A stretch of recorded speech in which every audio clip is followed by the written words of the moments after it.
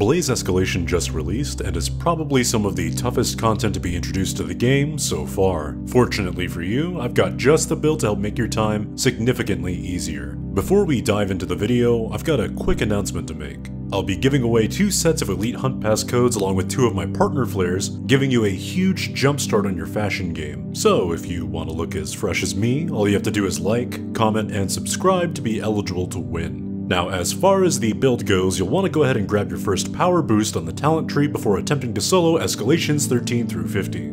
You can grind Escalations 1 through 13 to get this pretty easily, since your first power boost is unlocked at level 5 on your talent tree. You can do 13 through 50 without the power boost, but things get pretty hectic and a lot of behemoths near stages 4 and 5 are prone to one-shotting you. For my weapon, I'll be using the Boreas Chainblades for its cell slots and innate perk. You can use any Boreas weapon with this build, but I find Chainblades tend to be a pretty safe choice overall. Reaper's Dance and Serrated Blades is my go-to combo for my mod and special, and are the best in slot for most builds. My armor is a mix and match of various pieces to give me a slight resistance benefit, on top of getting the necessary perks and cell slots I'll need. I use the Embermane Lantern for some additional attack speed, but Drask or even Pangar work well with this build. Use whatever you're the most comfortable with. For my perks, Conditioning gives us some strong stamina regen to keep up our mobility, which is critical for the fight against Torgadoro. Conduit gives us some nice attack speed to play around with, meaning we'll spend less time in combos and meaning we'll be less likely to be caught in animation locks if something dangerous pops up.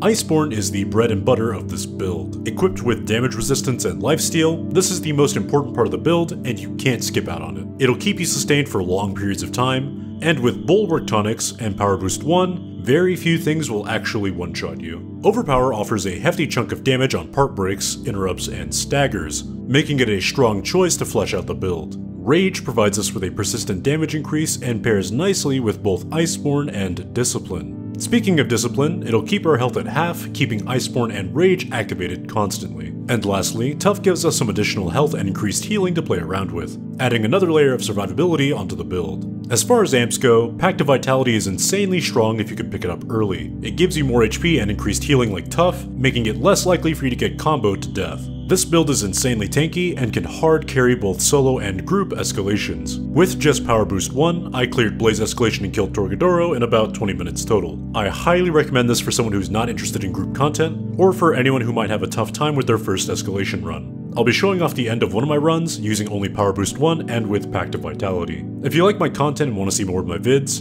feel free to like and subscribe and follow me on Twitter for more updates. Otherwise, enjoy the run, and I'll catch you guys tomorrow. Take care, and have a good one.